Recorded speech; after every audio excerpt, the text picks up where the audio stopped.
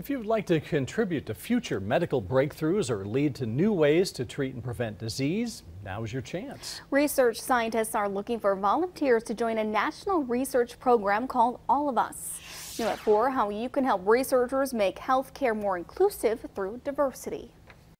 1 million people across the U.S. are invited to participate in the All of Us research program, including you if you are at least 18 years old. On Tuesday and Wednesday of this week at the American Legion, Post 11, the All of Us research program is coming to Green Bay to help enroll participants into this research study. The National Institutes of Health partnered with a statewide consortium of health agencies to create one of the most diverse health databases in history. We want to move away from that one-size-fits-all strategy to healthcare to one where we start treating individuals more as unique people, because we all come from different backgrounds, live in different environments, have different occupations, cultures, genetics. All these factors, what make us unique, can impact why we do and don't get sick.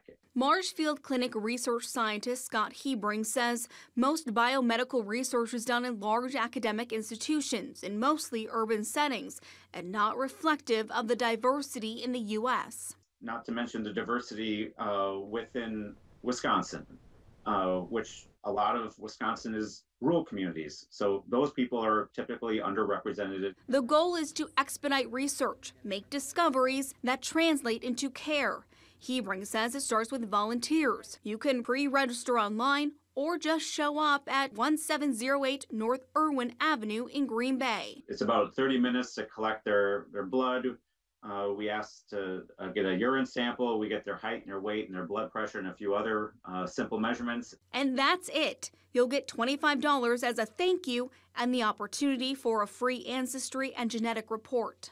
And then about 2 to 3% of our participants will also be offered a genetic report that identifies whether or not they may have a genetic risk for a significant disease that if they knew about at an early stage, we can actually do something about it to prevent the worst outcomes. Hebring says protecting patient privacy is the most important part of this study.